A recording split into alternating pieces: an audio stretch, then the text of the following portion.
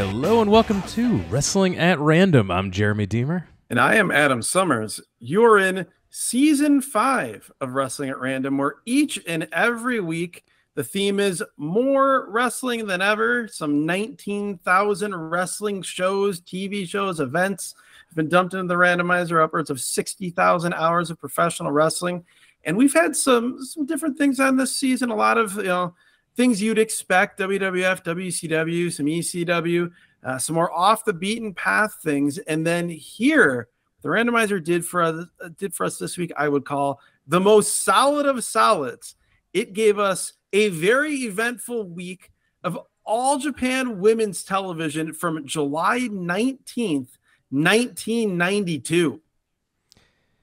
Like you mentioned, we fire up the randomizer. It could choose anything from any time, any territory amongst the internet's wrestling content. And yeah, a lot of times it picks a nothing show. A lot of times it picks a pretty brutal pay-per-view to get through. Or it'll pick a TV show that's a week before or a week after the really eventful TV show. How often have we had that?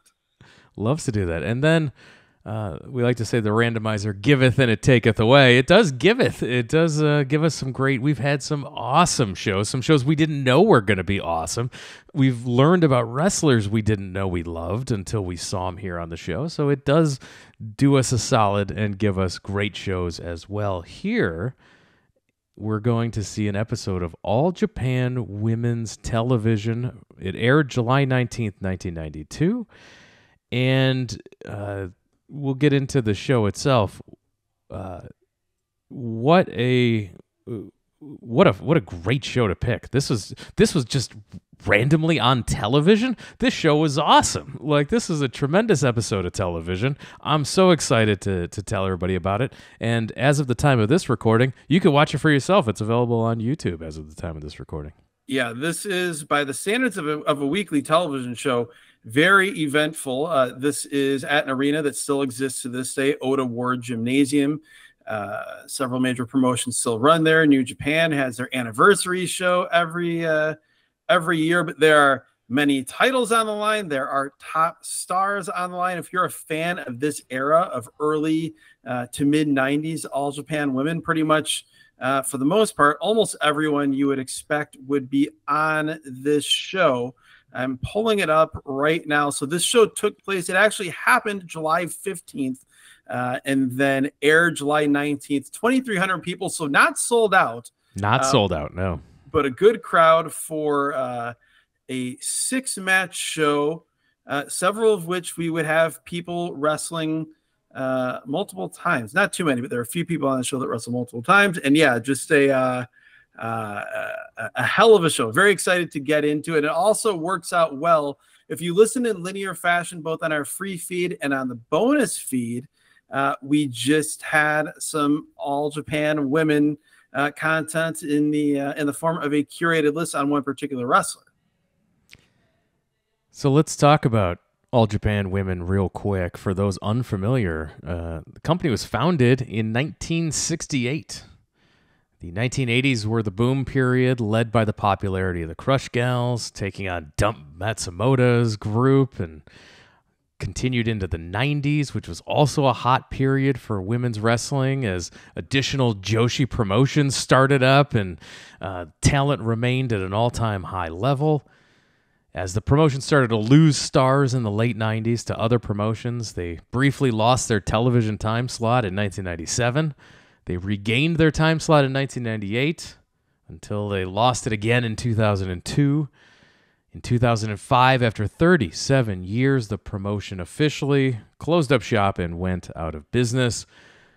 But man, after watching this show, after watching the over in the bonus feed, we've had a ton of All Japan Women, and the Manami Toyota Toshiyo Yamada hair match we had over there, which is one of the most incredible matches of all time.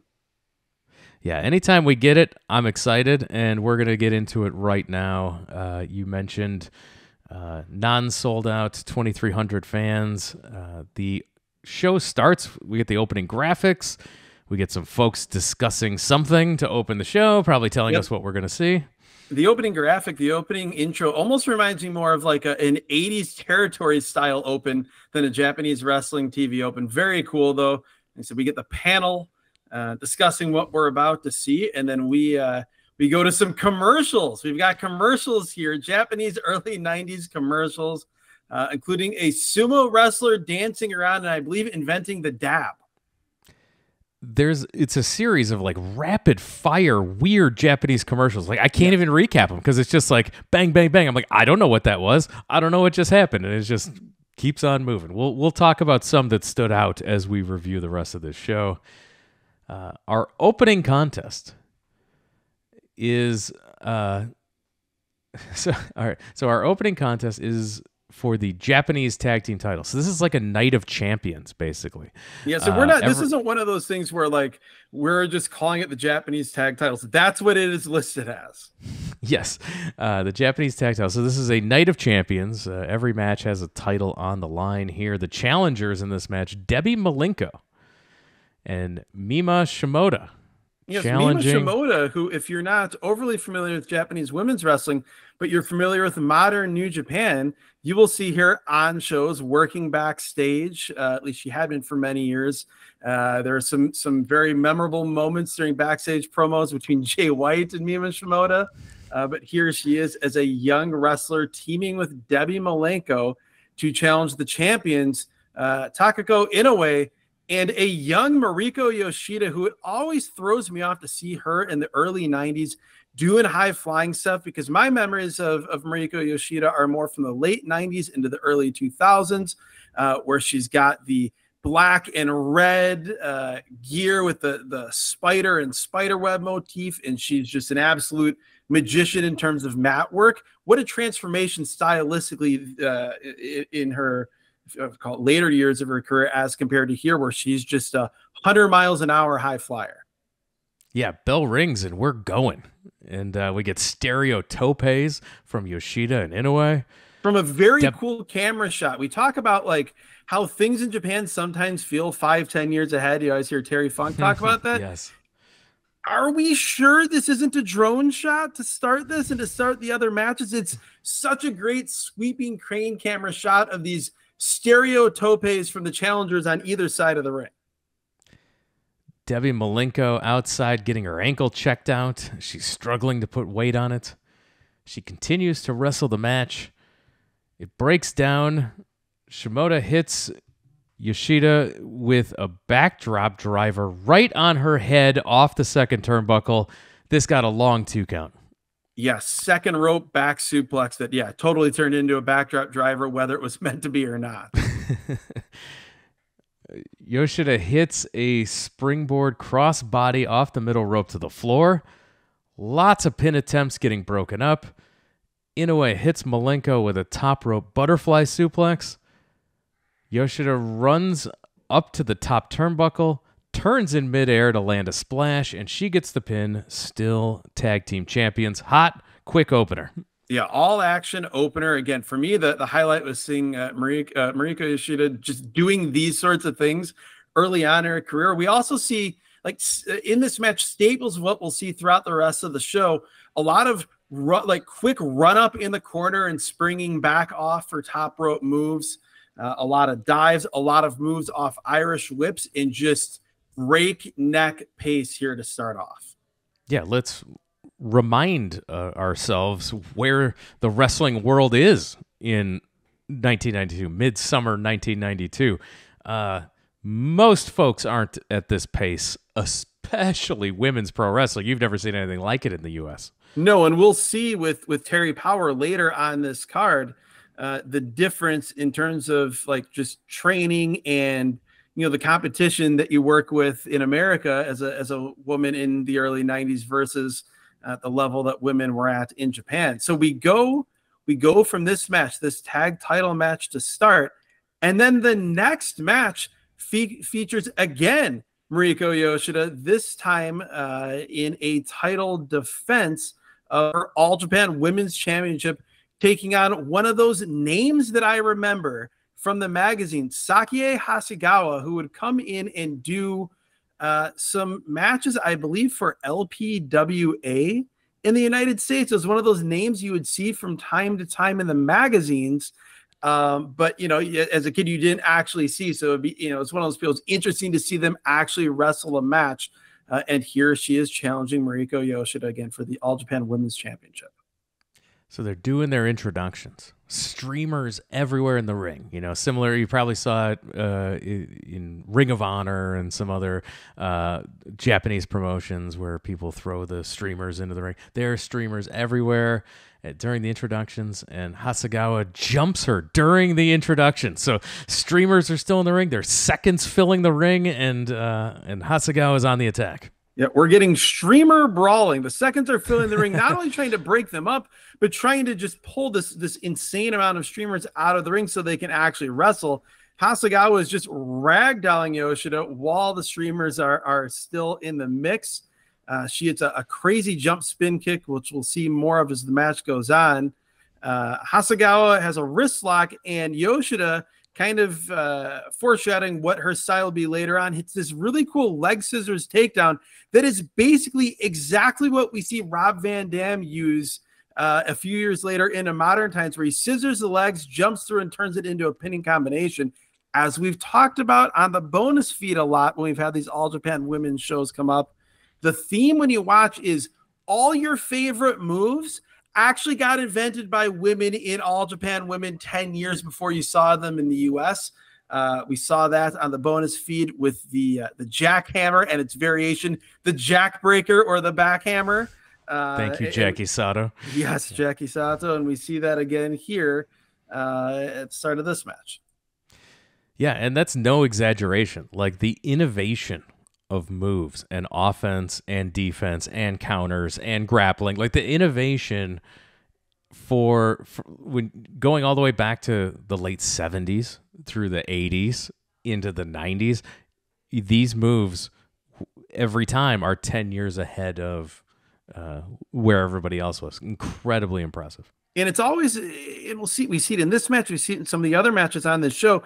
It's such an interesting mix that you almost don't get in any other promotion, because you've got all these moves which feel state of the art even through 2024 eyes, but they're done through the lens of matches that are much more rugged and unstructured and have room for mistakes that actually make the match better.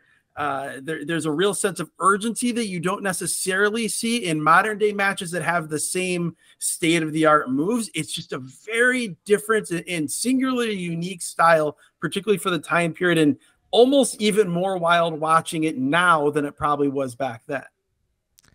Hasegawa misses a crossbody. Yoshida kicks her out to the floor. She runs up the turnbuckles, does a huge dive onto Hasegawa outside. Back inside, Yoshida throws like 5 drop kicks, including a shotgun drop kick off the middle rope, a top rope shotgun drop kick. Put that in your pocket for later. Clearly influenced by Manami Toyota, who we see take that to even more of a level. That's like we were talking about stylistically, the 70s into the 80s, even into the early 90s, you'd see what? A lot of move, like the same move done 3 or 4 times in a row. We see that happening here, but it's at the highest speed possible with high flying stuff rather than like a side headlock takeover. Sunset flip gets a near fall. We get a top rope crossbody by Yoshida. Hasegawa rolls through and gets a long 2 count for a great near fall. Hasegawa with spin kicks to the face. She hits a couple off the middle turnbuckle. Yeah, jump spin kicks to the face off the middle turnbuckle. Like think Great Muta's jump spin kick, or maybe even more accurately, Ultimo Dragon's jump spin kick, but instead of hitting the chest, hitting the face and then being off the top rope or off the second rope a couple times. Yoshida's bleeding from the mouth from these kicks. Hasegawa kicks her in the face again and gets the pin. I was like, wow, we've got a new champion. It's Hasegawa. I was completely shocked by this finish. This finish was awesome. Like you said, Yoshida's mouth is busted open. She hits an Irish whip, but Hasegawa hits a counter version this time of that jump spin kick directly to the bloody mouth and gets the pin straight off of that. I was not, as we were watching this, expecting that to be the finish. I was not expecting that to be the result. No, but it was Great awesome. match for sort of the time period, the amount of time they had, the fact that Yoshida just wrestled no breaks at all, sort of balls to the wall type of match right before that. Really cool match, cool finish, and then we get a very shy, very emotional Sakie Hasegawa talking with the panel backstage before we go to commercial. There's a commercial where a guy in a suit is yelling at someone who's sitting behind a desk in an office setting. And then from off camera, someone throws this man a bucket. Then it cuts to a bottle of pills. I have no idea what this commercial was for. It seemed like it was maybe for some sort of aspirin, but I don't know what this man was trying to accomplish or what his counterpart was trying to accomplish by throwing him a bucket. It did not appear as though he was going to throw up. We then go from there to a ridiculous hair store restoration product commercial that apparently not only, if you take this, it not only restores your hair, but it makes you a tennis pro. We get I have no idea what's happening in these commercials. A Japanese language trailer for the movie Howard's End. And then we get a commercial for a Japanese soap opera of some sort before coming back to the ring.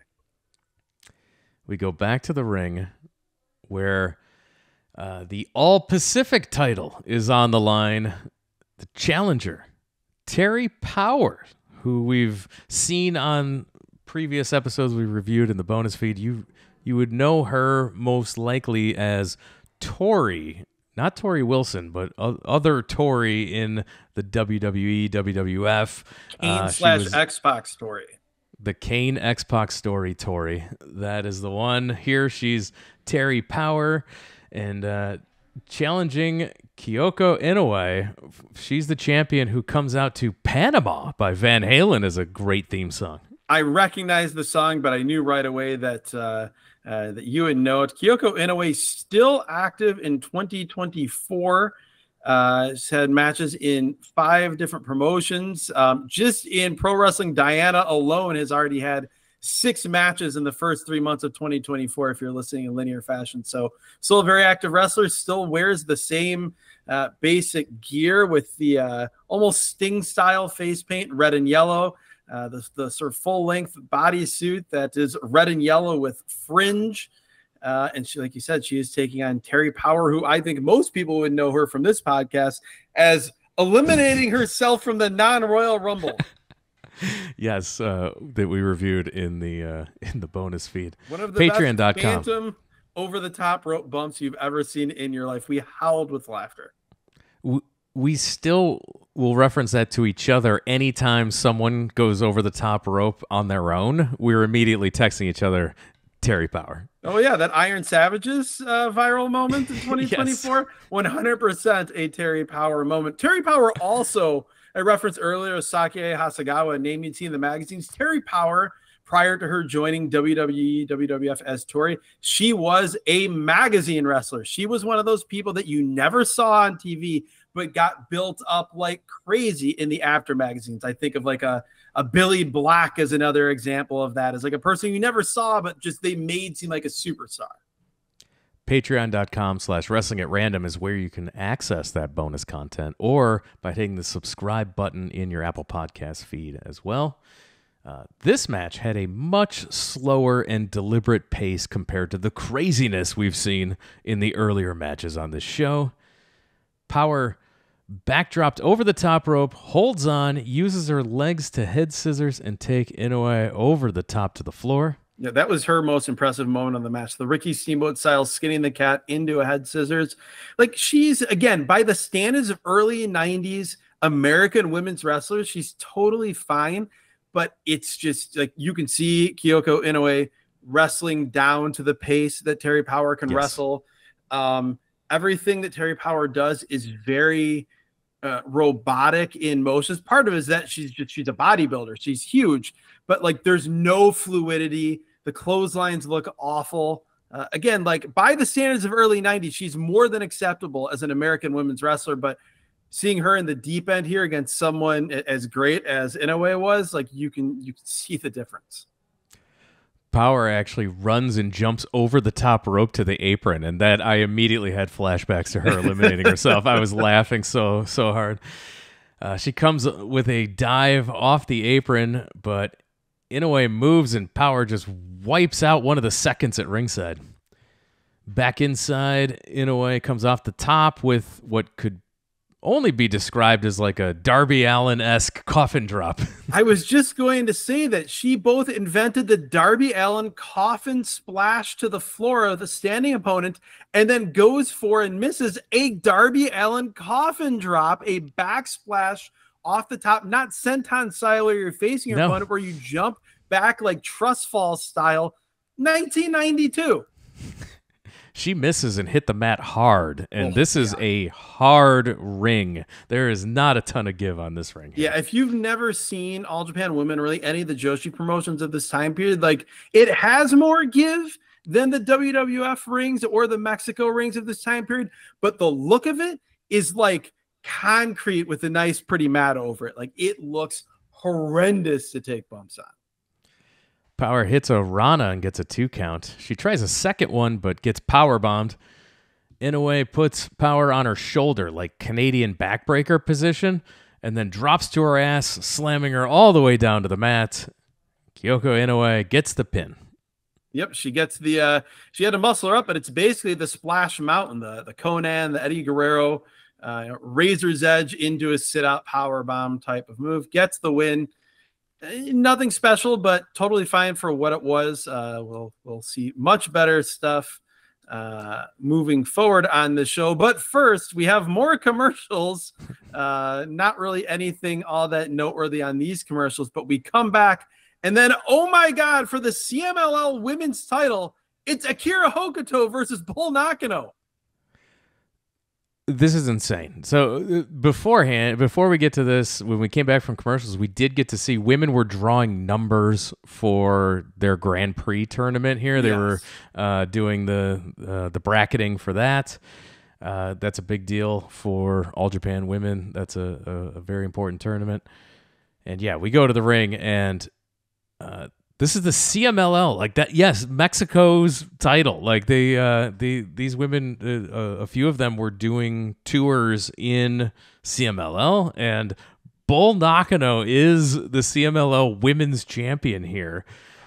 She comes out to Judas Priest, the Hellion Electric Eye, and her challenger is Akira Hokuto, and I'm gonna say it right here. No one is cooler than Akira Hokuto.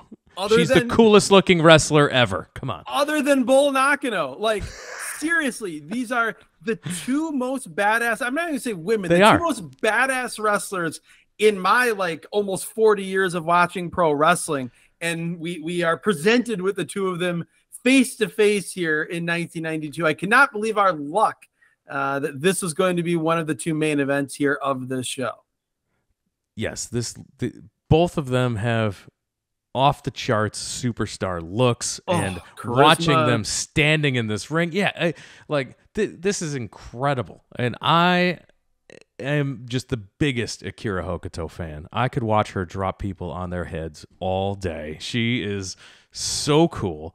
Bull Nakano is getting a ton of love right now in 2024, as she's going to be inducted into the WWE Hall of Fame as part of their WrestleMania weekend. And so there's a ton of Bull Nakano clips going around the internet as of 2024. So it's always great to see her, and we get to see her in a match here. We've seen her in the past in a lot of stuff, and she's always part of the chaos, part of the scary, overpowering wrestler. Just such a cool presentation. Her hair standing straight up in blue and like paint spiderweb style face paint. Just such really cool. Such an intimidating look, and such a totally different. But like I remember as a kid seeing her, whether we seeing her in the magazine, when we saw her in the WWF in the mid '90s, like had that same vibe to me as Vader, where it was just like you knew you were seeing something singularly unique and scary in a really cool way, in a very this is professional wrestling style. We get to start this match, a wide sweeping camera shot again from this crane or drone before drones existed. As to start this match, Akira Hokuto runs up to Bull Nakano, grabs her from behind, and hits 2 backdrop drivers and then a double arm DDT, but only gets a 1 count as she follows it up with stomps and kicks, a nasty ripping reverse chin lock. All that right to start with Akira Hokuto. Yeah, Hokuto dropping her on her head repeatedly. This was to start the match, and then Nakano fights back, knocks Hokuto to the outside. Nakano does a tope suicida, if you can believe it, at her size. Not only a tope suicida, the one we love more than any here on the podcast, the Owen Hart style cross-body tope suicida. She continues to beat on Hokuto around ringside. Back inside, Nakano to the top, hits her awesome top rope leg drop for a long 2 count and an awesome, great near fall here.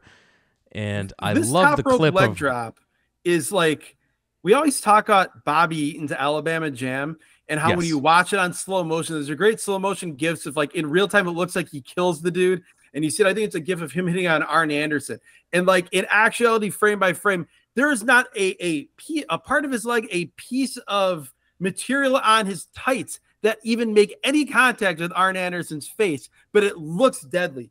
Here, Bull Nakano's top rope leg drop is the most legitimately devastating looking move of all time. She kills her opponents with it. I love it. This is great. I love the clip of her doing that leg drop off the top of the cage. Oh my gosh. If you watch that, she comes off the top of a cage and does this leg drop. A tall cage. Like a Cody Rhodes Wardlow height cage.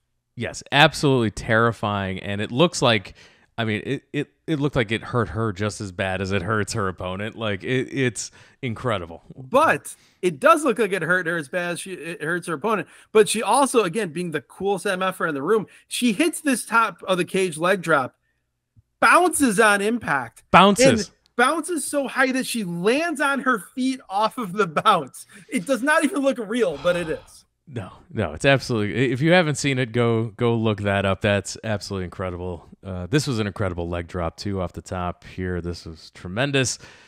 Nakano on the turnbuckles again, and she's being stopped by one of the seconds. There's another one in the ring. The referee is trying to stop her. It's Mima Shimoda from earlier on is up trying to stop Bull Nakano. Nakano throws her off once, but she runs back up, tries to stop her. Like I said, we have another person in the ring. The doctor comes in, who I believe may be Dr. Hayashi, the doctor that is ringside at New Japan shows, even in modern times. I believe that's the referee here. He waves it off. We get a doctor stoppage. He grabs the mic and explains what happened. So this match, it only goes, let's see here. I'm on Cage 11 match. minutes. Yeah, it is. Yeah, it's 11:58. It is awesome as it happens, but it only goes 11:58. And it is Bull Nakano winning via doctor's stoppage. Yeah, my notes say, boo, I want more of this now. I want more. Like, this was awesome for the 11 minutes we got, but it's one of those where it felt like I only got 3 minutes and I wanted more action. Yeah, and I feel like it wasn't quite these two. It wasn't quite 3 minutes, but this was definitely edited down for TV, probably to 4 or 5 minutes. But yeah, it left you wanting more, which I assume was the idea if this was not a legitimate injury. We get some post-match trash talking from Bull Nakano toward Akira Hokuto before Bull Nakano leaves. She's Bull Nakano's wearing her Megadeth shirt, which I do love because her and I had that in common in 1992. I also had a Megadeth shirt. I had a Megadeth denim jacket as well. I feel like there is a previous episode of this podcast where Bull Nakano had a match where she was wearing a different shirt that you also different Megadeth shirt. Yeah. You guys were spirit animals. We see a commercial for a samurai movie that looks awesome. I want to see that. Someone should request that over in the bonus feed for us to review. We also get a commercial, the second one of the show for this is the first of two for the Visual Queen of the Year in 1992, which I assume if you listen to our bonus feed and you heard about one of the judges in 1988 for Ric Flair versus Sting, that being Pet of the Year, Patty Mullen, I assume this is something similar, only the Japanese version. And we go back to the show for our main event. Hey, hold on. I'm a little too excited about this commercial we got for the whatever this festival of old race cars was in Japan. I want to go to that. The WWWA tag team titles are on the line. 2 out of 3 falls.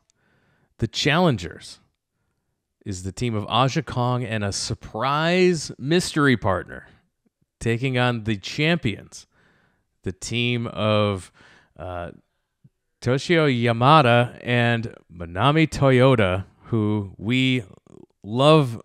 Manami Toyota on this podcast. We love Yamada as well. We love Aja Kong. I'm into this. I'm super excited. Aja Kong comes out first, and then she calls out the person to be her tag team partner, and it's Kyoko Inoue coming out to be her surprise tag team partner. That's who we saw defeat Terry Power earlier on. They are the challengers here in this 2 out of 3 fall match, and we have before the bell even rings. Inoue wants to. We've got Aja Kong being the voice of reason, trying to keep Inoue from getting at Toyota and Yamada. Toyota starts the match with a drop kick to Kong and Inoue, and they immediately start double teaming her. Yamada tags in, starts throwing kicks, and the champs are in control. Yeah, that's it. If you haven't seen Yamada before, like the theme with her is she is an incredible kicker. She is basically, she basically is wearing great Sasuke style gear, doing moves that would all be ripped off by Loki 7 or 8 years later. So this is a great pace early. They are Insane moving. Pace. We got insane pace with like Manami Toyota doing wild lucha flying arm drags off the top rope. She hits like a victory, like a short arm scissors version of a victory roll. Just wild stuff. We've talked about before. Manami Toyota is the most ambitious wrestler I've ever seen, in that she's capable of doing insane stuff on just from full stop, but then she will try anything, and she has no fear of messing stuff up. Like the only comp, and it's to a greater degree, but the only comp I can make is Sabu, in that absolute fearlessness of just trying the highest degree of difficulty stuff. And if it doesn't work, she doesn't care. She'll just move on to the next thing. She's running around throwing a ton of drop kicks, a flying shoulder block off the top for a 2 count, a series of submission attempts by Toyota on Inoue. Toyota's in with Kong, and Kong with a series of big elbow drops. She gets a 2 count. Toyota doesn't kick out. She bridges to stop the count, which I always love with these All Japan Women shows. One of your favorite things, I know. One of the other things we always again talk about, the influence that these women had. We've talked before when we've done shows about All Japan Women, Dave Meltzer going to these shows, and most male wrestlers that were in Japan at the time saying, "Why are you going?" Not wanting to go with him. But Lightning Kid Sean Waltman would go with Dave Meltzer to some of these shows. And there's a specific corner spot with Yamada hitting a series of kicks and then a jump spin kick to the face that is 100% something that the Lightning Kid ripped off of and would do, even if you're listening in linear fashion to last week's show, that episode of WWF Superstars. We see that very same combination from the 1-2-3 Kid in a match against Chris Hamrick. Package pile driver by Kong again in 1992. 1992, a package pile driver. You would not see that anywhere in North America until like the mid to late 2000s with Kevin Steen. Here in 1992, we have that as a move, and not even the final finish of the match here from Aja Kong. Just insane. Toyota tries a couple submissions, but Kong overpowers her. Toyota does hit a German suplex for 2. This was really impressive looking, someone the size of Kong and the size of Toyota. Inoue's in and gets caught in Toyota's rolling cradle, which is always a fun move. Yeah, she kept going for it against Aja Kong earlier on, like in the same sequence. She'd go for it. Starts from an abdominal stretch position into the rolling cradle, and Kong just immediately threw her off 3 or 4 times. So the second Inoue was in, she seized her moment and got it. Inoue tries to run up the corner but slips. They recover with her hitting a springboard back elbow. This was awesome because we talk. What's one of our biggest pet peeves on this show? Repeated spots. When something goes wrong and you immediately do the same spot again, nothing takes me out of a match more and just makes you like, oh, we're just hitting spots in our dance routine. Here, they blow past it. Instead, they improvise with Inoue hitting this rebounding double back elbow off the middle ropes that has basically the same effect as the spot they were going to do, but it's not a repeat. It doesn't take you out of the match. Kong and Toyota are on the top. Toyota comes off with a sunset flip attempt. Doesn't work. Kong drops down with a bonsai drop. Dare I say, a northern exposure. Yes, a counter northern exposure here. Champs both put Kong on the top. Inoue pulls Yamada outside. Kong knocks Toyota down to the mat. Inoue comes off the top, hitting Toyota with a falling back elbow drop.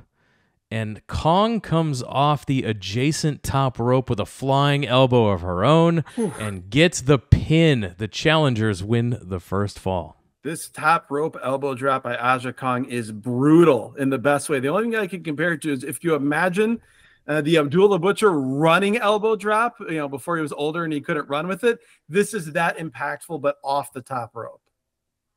We go to the second fall. It starts with just a brutal slap fight. And then the champs try to double team Kong, but Kong hits a cross body on both Toyota and Yamada. Yeah, a running double cross body by Aja Kong. This is like Stan Hansen cross body level greatness here. Inoue with a giant swing to Toyota. Inoue runs up but loses her footing again and gets cut off by Toyota. Yeah, we should note this is July in Japan. These buildings, modern days, a lot of these buildings don't have air conditioning. I guarantee you, Oda Ward Gymnasium did not have air conditioning in 1995. Everyone is sweating profusely. I'm sure the ropes are wet, and I think that played a big factor in Inoue several times falling. All four are fighting outside until Toyota wipes everyone out with an Asai moonsault. This is the most wild, unhinged Asai moonsault you have ever seen. Again, Toyota does not care. She is going to try stuff she may not know until halfway through the execution of the move if it's something she should have tried, but she does not care. She will do it. It works out well here. Just delightfully chaotic. We get a double backdrop driver on Inoue, and then the Ocean Cyclone suplex by Toyota, and she gets the pin for the second fall. I love that move, and so few people. That move is so cool. Do it or do it well, but Manami Toyota's Japanese Ocean Cyclone suplex hold, where she has you up in the electric chair position, has the arms crossed in front, and then slowly and beautifully bridges back into both a suplex and a pinning combination at the same time. Just a gorgeous move. We go to the third and deciding fall. Toyota running wild with drop kicks again. She is warp speed. You think modern times of Azumi or Starlight Kid or Mei Sarah or Mei Saruga, anyone like that. Manami Toyota is faster than all of them combined here. Second rope drop kicks from every corner, from each corner consecutively. The fourth one directly to the face, goes for the cover, but Aja Kong is in with her trademark small trash can to make the save. Yeah, just to put a bow on that, like, this is the third fall of this match, and she's working at this speed. This isn't like the opener. This match goes 36 minutes. Again, in what I'm sure is extreme heat in this building. Yeah, you're right. Kong hits her with that metal box, and then Kong throws Toyota into the crowd. They're fighting amongst the people. Kong and Yamada are deep in the arena fighting. Kong's throwing rows of chairs at her. Literal Chaos. rows. She throws a chair at her, and then the next thing you see is an entire connected row of chairs hurtling through the air at Yamada. In the ring, Toyota is taking on both Kong and Inoue. Toyota tries a top rope crossbody. She's caught and slammed for a 2 count. Yamada's back on the apron now. Toyota goes for a sunset flip. Kong tries to drop down ass first again, but Toyota avoids it this time and tags in Yamada. She runs wild with kicks. She puts a stretch muffler on Kong. powers out and tags Inoue in. Yamada running wild with kicks to her as well. Yeah, these kicks they're short. Like you think of, like a Shinya Hashimoto or a Katsuhiko Nakajima, where like they're fast, these big wind-up heavy kicks. Hers are almost all from like the whip is from the knees down. It's a very different style of kick, but it looks great. Kong from the outside grabs Yamada. Inoue accidentally runs into her partner, knocking Kong off the apron. This sequence was awesome. Toyota's hits a top rope drop kick to Inoue. She staggers back into Yamada, who tries to pick her up for like a German suplex, but Inoue rolls through and rolls Yamada up. It looks like Toyota will easily make the save and break up the pin. But Kong from the outside grabs the leg of Toyota. You see her go down, and Yamada has to kick out. And so this was a ridiculously awesome near fall. The whole place, when they saw Toyota was actually grabbed, gasped that they thought Yamada it was it had for to sure. kick out. Yep, this was so cool. One of the best, most well-constructed and most well-executed near falls I've ever seen. And again, you're this late into the match, you do something that intricate in a way that comes off perfectly and does not come off overly choreographed. Just like, again, I can't recall in like the last couple of years, modern times, seeing a better near fall than this. No, and you're playing off the trope that like, well, she's in the ring, she's just going to break up the pin. We're used to seeing so many pins be broken up. Well, we've seen it in this match already several times. Exactly, and to watch just the whole crowd reaction when Toyota was it, because they're thinking, oh man, Yamada's doesn't even need to kick out because the thing's going to be broken up, and then she has to at the last second kick out when she realized she wasn't going to be saved. This was just this sequence was so cool. I rewound and watched it again to make sure that I took all the notes on it, because it was just, I was so impressed with how well constructed at the right exact time in the match to do that. It was the peak for this. Toyota misses a top rope moonsault on Inoue. Underrated, the Toyota moonsault. And very different. It's hard to describe, but it's almost like the best way I could describe it is like when you see like BMX riders hit a backflip off of a ramp. That's what her moonsault looks like. Like one leg is going, the other leg's going almost like a scissor fashion. It's very different. What it doesn't do is lend itself to getting a lot of distance. So the opponent has to be near the corner, or like we saw on the floor, has to be near the apron. So you have to be ready for it. It's different to take, I would imagine, than others, but it looks really cool. Inoue with a sit-out power bomb, but Yamada makes the save. Yamada gets hit with a spinning back fist by Kong. Kong puts her on the top, but Toyota pulls Kong off from behind. Yamada off the top with a kick, but Kong kicks out. This was another good near fall. Yamada and Toyota both miss top rope splashes. Yamada and Toyota are both squashed in the corner by Kong. Yeah, they did like the Steiner style, like from the Canadian backbreaker position, then you run your opponent into the corner. She did that to each of them, stacking them up. They counter a charge and put Kong on the top rope. Kong is able to knock Toyota off, but Yamada hits a top rope backdrop driver on Kong. Toyota, when she was knocked off, she fell right in front of Inoue. So she ties her up, keeping her from being able to make the save, and Yamada gets the pin on Aja Kong to win the match. This was so much fun. What an awesome match. One of the best matches we've had in 5 seasons of doing this podcast. Absolutely. On the free feed. One of the most unique matches, just an unreal pace for 36 minutes. That intricate near fall sequence that you described, one of my favorite things we've seen on any match we've done, on any show we've done. And then the finish was another one of, in a different way, an intricate sequence that led to a fall, not the near fall. The attention to detail, like you said, in terms of where wrestlers landed, where that put them in terms of being able to make saves or not make saves or stop saves. Just again, like one of those matches that, particularly when you look at the style that modern wrestlers do, as we record this podcast, a match like this should be required viewing for how to do that style, but how to do it in a way that feels chaotic and not overly choreographed, and the attention to detail that makes all the little things make sense. We love the little things here, and this was a master class, and just a reminder of how good all four of these wrestlers are.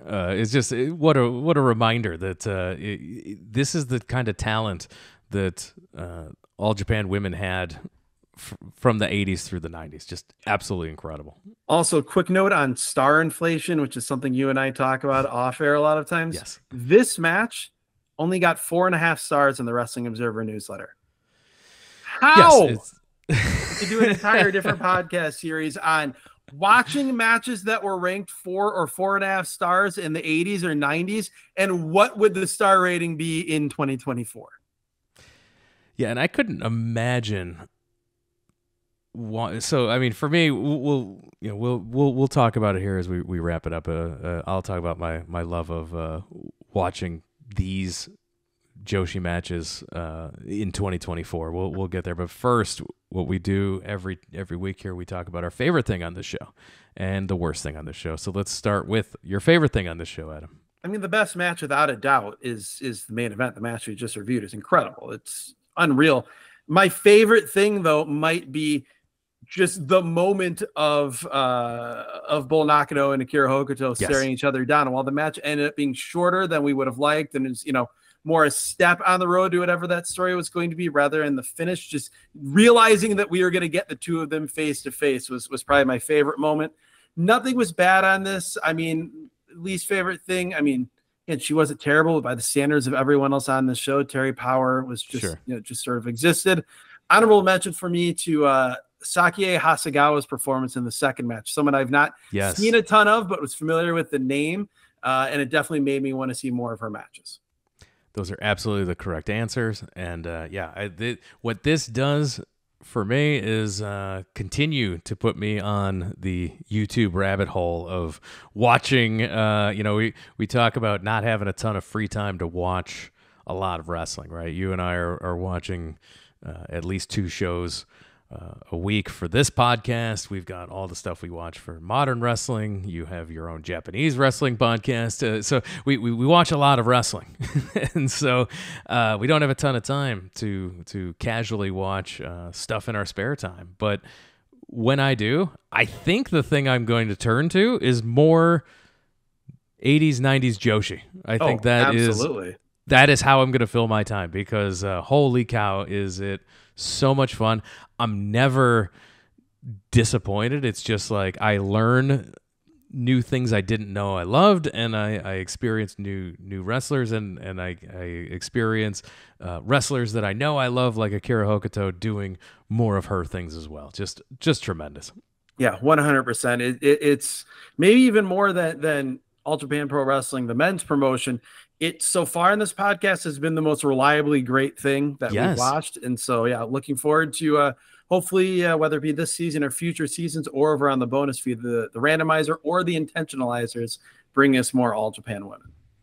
If you want to know what we're watching, what we're reviewing on this week's free feed, as well as this week's bonus content, you got to make sure you're following us on all the social media platforms at Wrestle at Random. That's Instagram, X, Twitter, Blue Sky, Threads. We're everywhere. You can follow us there at Wrestle at Random. And of course, the YouTube channel is a place where you can watch the video version of this podcast. Search for Wrestling at Random Podcast, and give us a like, subscribe, do all those things to help us work the algorithm so other wrestling fans can find the show. And we love to interact through the comments over on the YouTube channel as well. We've got a whole community going over there, and we love to hear from you and your memories and your favorite things on these shows as well. So make sure you're doing all of that over at the YouTube channel and our social medias. Make sure you're subscribed to the audio version of this podcast as well on any podcatcher of choice. Tell your wrestling fan friends about the show. And if you want that bonus content, we mentioned it earlier, patreon.com/wrestling at random. Over 150 some episodes you haven't heard yet. And if you're new to the free feed as well, all the free feed content is evergreen. So that is new to you. You can go back and listen to any of the episodes in the past 5 seasons of archives we have. And with that, we're going to wrap up this week's episode. Adam, thank you for joining us. Yes, thank you, Jeremy. Thank you, All Japan Women. Thank you, Randomizer. And yeah, we'll see. Will it be as much of a home run for us to watch next week, or will it be something really weird and bad, which will make for a great podcast too? Either way, come back next week. Thanks again, everyone, for listening, and we'll talk to you again next time.